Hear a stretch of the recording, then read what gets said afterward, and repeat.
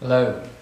I'd like to welcome you to this First Presbyterian Church of Pilot Mountain online worship service for today, September 13th, 2020. A few announcements that need to be made. Tuesday evening Bible study has resumed.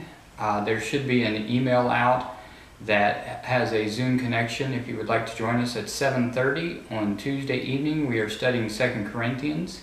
If you have any questions, you can contact me and I will do my best to get that connection to you. For this month, Pilot Outreach is looking for canned beans, and the basket will be in the front door next to the office for the collection there. If you would please join me in our call to worship as we gather together.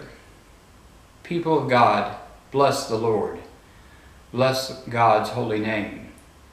For as the heavens are high above the earth, so great is God's steadfast love for us. Scripture tells us if we say that we have no sin, then we are found to be lying and God is not with us. So let us join together and confess our sins to God and to each other in our unison prayer confession. Let us pray. Gracious and loving God, you live for us. We have not lived for you. You have forgiven us. We have not forgiven others.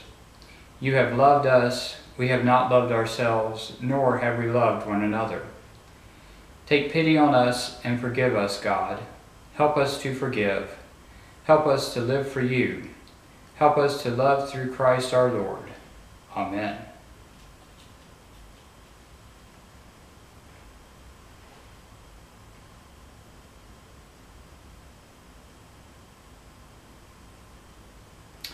People of God, our sins are forgiven. God is merciful and gracious and is Lord of all. Reconciled to the God who loves us, let us live and love through Christ our Lord. Thanks be to God. And if you would join me in our unison prayer for illumination. Holy God, your word is strong and leads our feet to your holy dwelling place. Strengthen and guide us with your word through the power of your Holy Spirit. In Jesus' name, amen. Our first scripture lesson this morning comes from the book of Genesis, chapter 50, verses 15 through 21.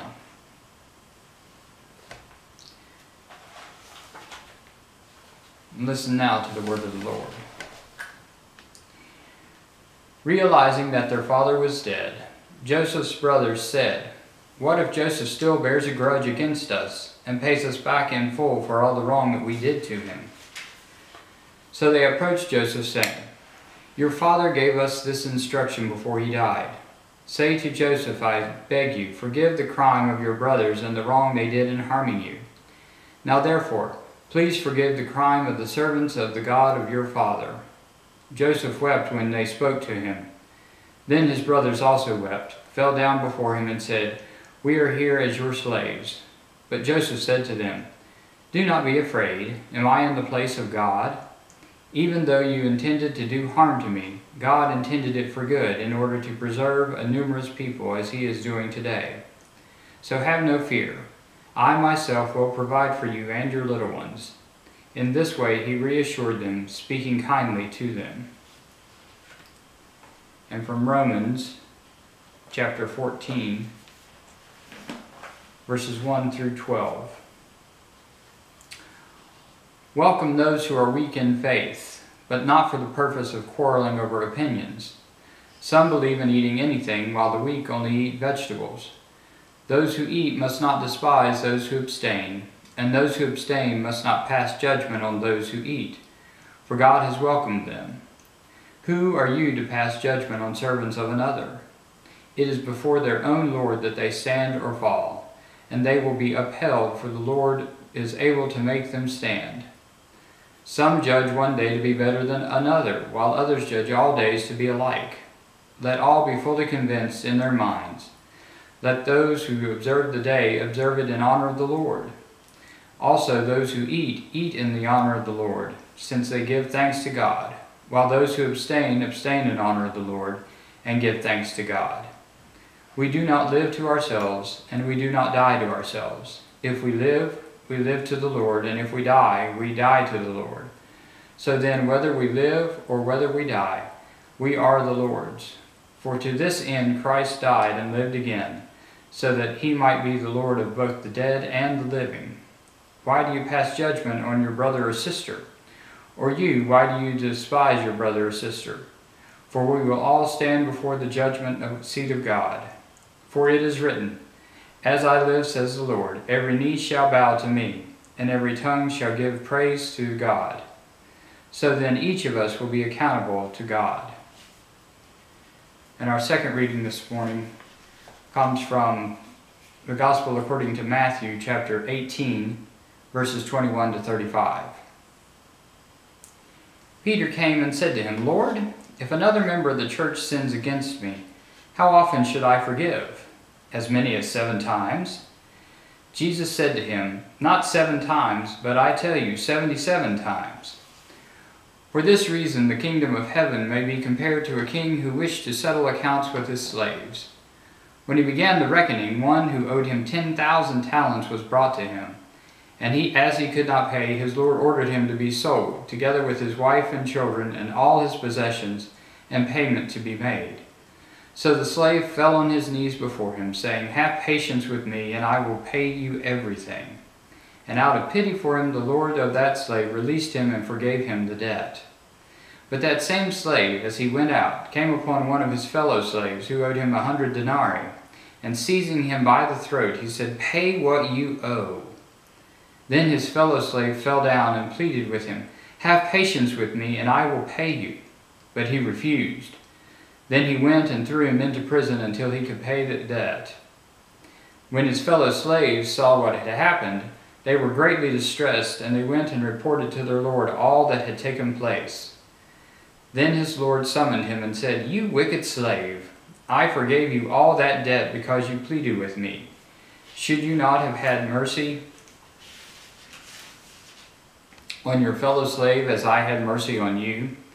And in anger his lord handed him over to be tortured until he would pay the entire debt. So my heavenly Father will also do to every one of you if you do not forgive your brother or sister from your heart. These are the words of God for the people of God. Thanks be to God.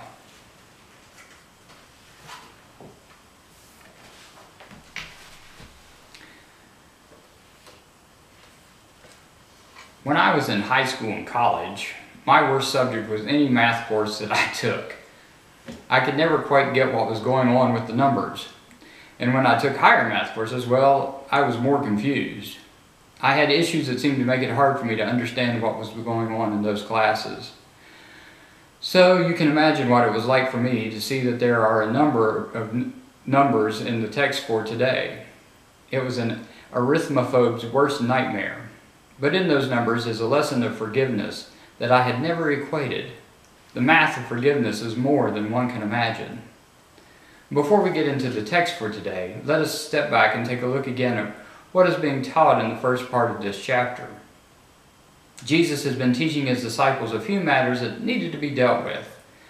The first is, who among them will be greatest in the kingdom? In response, Jesus takes a child and says, You must become like this little child.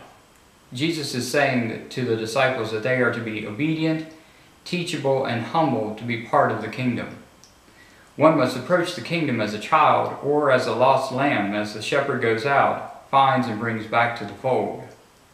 And then second, Jesus tells them how to deal with a member of the congregation that is sinning against another. Not just an accidental sin, but premeditated sin. Think embezzlement or something that requires some planning. Jesus tells the disciples there to confront the person privately and then escalate to 2 or 3 witnesses. Then, if there is no repentance, finally bringing them to the congregation where they may be separated from the congregation. This is not meant to be a sign of the limits of forgiveness or compassion, but rather a chance for the person to realize the seriousness of the sin and hopefully be brought back and experience forgiveness. Which leads us to today's reading. Most of us, if we have been in church any amount of time, have heard this parable. In fact, if we are honest, most of us, when we hear it, might just begin tuning it out. When we do this, we miss what is a rich and valuable text. So let's step back and take a look at what is being taught here. In light of the previous teaching, Peter asks how many times to forgive someone who has done him wrong. 7 times? And Peter believes he is being generous. Rabbis taught that 3 times was the max when it came to forgiving something very serious. So 7 times would have been twice as many as what was usually allowed. Now let's step back from the text for just a moment and think about Peter's question. As I said, Peter believed he was being very generous by asking us 7 times. Think about how many times we have forgiven someone who has done us wrong, and then maybe we will realize the radical nature of Peter's question. Jesus' reply would have shocked Peter and those hearing the message in those days. Not 7 times, but 490 or 77 according to some sources times. Does this mean we're to keep a logbook of who we forgive and how many times we do? No. Jesus is saying we should forgive to the point that one loses count. To keep track is not to forgive, but rather to check when we can officially lose patience with a person. To illustrate the point, Jesus tells a story. And Jesus could tell a very good story. He would have the audience on the edge of their seats and give a twist that would leave them breathless and their heads spinning. But they would get the point. Today, sometimes we miss the point because we might not understand the culture of the original audience. Or, again, we may have heard it so often that the stories become old hat. In any case, let us examine a few of the details that come from this story, and hopefully the story will become more clear. There's a king who's calling in his accounts, checking the books and making sure that things are all nice and balanced. But he finds that one slave, really a higher official, who was likely to be in charge of revenue in the province where the official was, has skimmed a little off the top and owes 10,000 talents. Now, a talent was the highest amount of money in the Roman world, and 10,000 was the highest denomination. In fact, the word used here is myriad, which means innumerable. The annual tribute paid to Rome from Galilee was only 200 to 600 talents a year. So what was owed was more than the amount that would have been sent over a 15-year period. There is no way the official is going to be able to pay this back, and the king knows this. So, what to do? Well, the official and his family and all his possessions will have to be sold, which shows that he had nothing left to pay back this amount. And what they will have to do is be sold into slavery. And even then, that would just bring back a little bit of the amount. And at this announcement, the official throws himself at the feet of the king and begs for mercy, saying, "All will be paid." The king, knowing that this is clearly impossible, has compassion, and in the outrageous math of forgiveness, forgives the loan. And notice he changes it from embezzlement to a loan. All well and good. But the official turns around and comes upon a minor official who owes him 100 denarii, which, while it may take some time, is a debt that is payable. Here's where the math really comes to the forefront. 1 denarius was the usual wage for a laborer. It took 6,000 denarii to equal 1 talent. A talent would equal about 20 years of work for a laborer in the fields.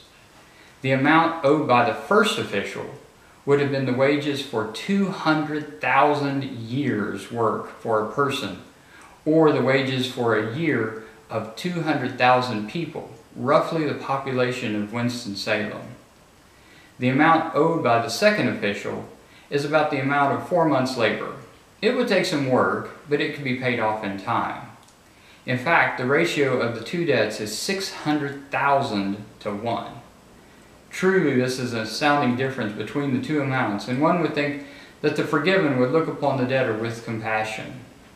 But the forgiven official, caring nothing about the forgiveness he has just experienced, grabs the minor official by the throat so he cannot get away and demands payment now. The one who owed 100 denarii pleads with the higher official and says the exact same thing. "Give me more time. I will pay it back." But the forgiven will not forgive, and he has the one with the smaller debt thrown into prison until that debt is paid, probably through a ransom. The king hears of this and brings the forgiven official in, saying to him, "You were forgiven much, and you could not forgive a little? The debt owed by you will then be paid back to the very last penny, even if we have to literally take it out of your hide. And so it will be if you do not forgive from your hearts," says Jesus, likely to a wide-eyed audience. So, what is forgiveness and why should we do it?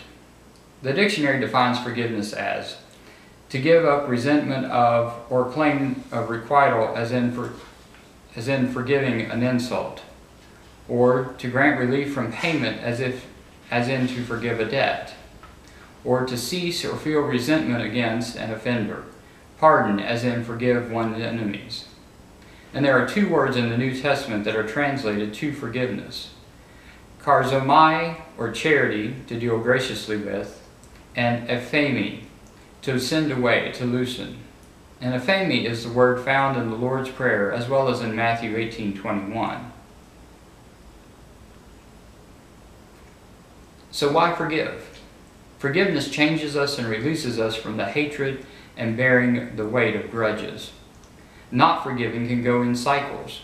A daughter does not forgive an abusive father. Her daughter will not forgive a wayward son. The daughter's son will not forgive an ex-wife after a marriage goes sour. And though different relationships within a family, what they all have in common is that they will not forgive. If only one would break the link that links them in this line, healing could begin and steps made toward wholeness. And here are a couple examples of breaking the cycle. One prisoner of war asked another, "Have you forgiven your captors yet?" "I will never do that," the second one answered. "Then they still have you in prison, don't they?" the first one replied. And Rabbi Harold Kushner tells this story about why we need to forgive. He says, "A woman in my congregation comes to see me. She is a single mother, divorced, working to support herself and 3 young children. She says to me, 'Since my husband walked out on us, every month is a struggle to pay our bills. I have to tell my kids we have no money to go to the movies, while he's living it up with his new wife in another state. How can you tell me to forgive him?'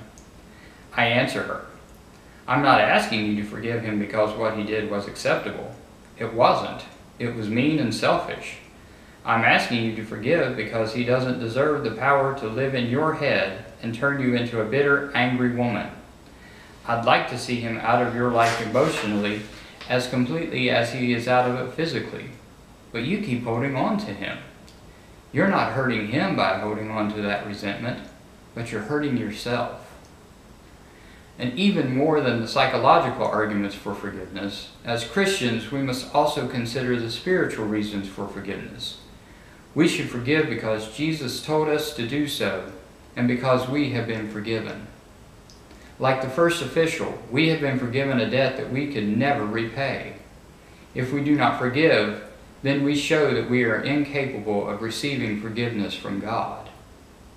But you may say, 'You don't know what that person did to me.' And you would be right. I really don't know what pain and hurt may have been inflicted. But I do know that we are not to hold grudges, to hold on to the feelings of resentment that can lead to rage and can lead to bitterness, which makes us just as bad as the official who was forgiven but did not forgive. But you may also ask, what about the persons we forgive who hurt us again? Here we see the distinction between forgiveness and reconciliation. We are not called to be doormats, and there are times when no reconciliation occurs, but forgiveness must still come. Here are a few things forgiveness is not, based on Lewis Smead's book, Forgive and Forget. Forgiveness is not, 1, forgetting. You may be sincere in your forgiveness, but you do not have to forget. This could apply to abused spouses and children, those who are taken advantage of by shady business transactions, etc.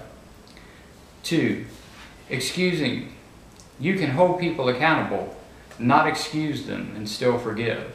We use this all the time with the 5-year-old at home. There are still consequences for hitting someone, even when they forgive you. 3, smothering conflict. When one smothers conflict and people's differences, then we rob the others the chance to forgive. 4. Accepting people. This is not the same as accepting people for who they are. You forgive those who have done something unacceptable to you. And 5. Tolerance. You may forgive people, but you can still not approve of what they have done. A final question many will ask would be, well, what about those who don't deserve forgiveness? One more story, please. Corrie ten Boom spent several years in Ravensbrück concentration camp for helping and hiding Jews in her home in the Netherlands. After her release, she wrote the classic book, The Hiding Place, and traveled telling her story and about the grace of God in her life and in others. At one stop, she was approached by a man who said he needed to ask her for forgiveness. He had been a guard at the camp and had asked God for forgiveness and was now a Christian. He wanted her forgiveness for his crimes to her and her family. He knew that he could not make up for what was done, but he was truly sorry for the things that he had done. Ten Boom was furious. Of course she knew who this man was, and what right did he have to ask for forgiveness? She did not say this out loud, but thought it. And then a voice said to her, "And how much have you been forgiven?" And she knew then that she must forgive this man who was now a brother in Christ, which she did, freeing him and herself from the burden they both carried. The math of forgiveness is outrageous. It just does not add up. The debits do not equal the credits, as my accountant wife would say. We were forgiven so much by God when we could not pay back what we owed, even if we tried. Yet we who have been forgiven much are many times unwilling to forgive someone who needs so little forgiveness. And yes, sometimes there is no repentance and therefore no reconciliation. But we are called to forgive regardless. When we, as the saying goes, bury the hatchet and forgive, we are not to leave the handle sticking out of the ground. For then we have not forgiven with our hearts, but are just waiting for the right time to pull it back out and strike, forgetting that we are forgiven ourselves. We show ourselves to be like the first official who was incapable of receiving the forgiveness given to him because he would not forgive. No, when we forgive, we are to do so with our whole heart, lay down the burden and no longer carry the weight on our shoulders. It is no longer ours to bear. We have been forgiven and given a new life. Should we not go and do the same? Amen. Our affirmation of faith this morning is the Apostles' Creed. So let us state together what we believe in the statement of our baptism. I believe in God, the Father Almighty, maker of heaven and earth, and in Jesus Christ, his only Son, our Lord, who was conceived by the Holy Ghost, born of the Virgin Mary, suffered under Pontius Pilate, was crucified, dead, and buried. He descended into hell. The third day he rose again from the dead. He ascended into heaven, and sitteth on the right hand of God the Father Almighty. From thence he shall come to judge the quick and the dead. I believe in the Holy Ghost, the Holy Catholic Church, the communion of saints, the forgiveness of sins, the resurrection of the body, and the life everlasting. Amen. As we go now to the prayers of the people, I ask that you turn to page 6 of your bulletin and look over the prayer list that we have. And let us now go to God in prayer.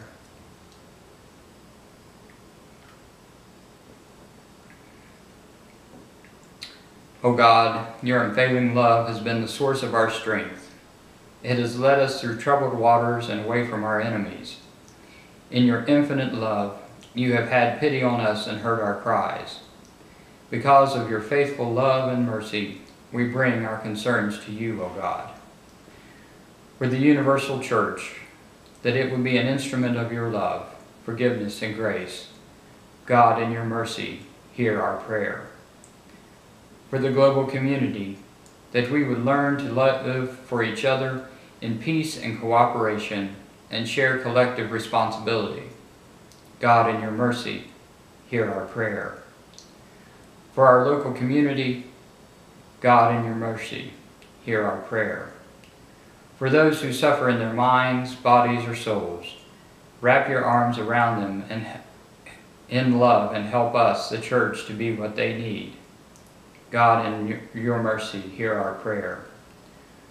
For the silent intentions we hold in our hearts,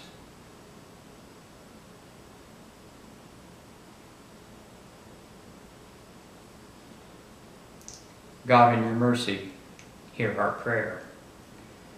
Glory be to the Father, and to Jesus Christ the Son, and to the Holy Spirit, as we pray the prayer Jesus taught us, saying, Our Father, who art in heaven, hallowed be thy name.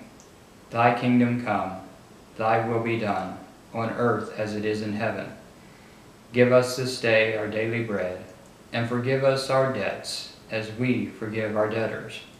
And lead us not into temptation, but deliver us from evil. For thine is the kingdom, and the power, and the glory forever. Amen. Hear now the charge. Walk in the strength and confidence that God guides your feet. Therefore, live for God, show mercy, and love one another. And may the God who protects and defends keep you in safety, mercy, and love. In the name of the Father, the Son, and the Holy Spirit. Amen.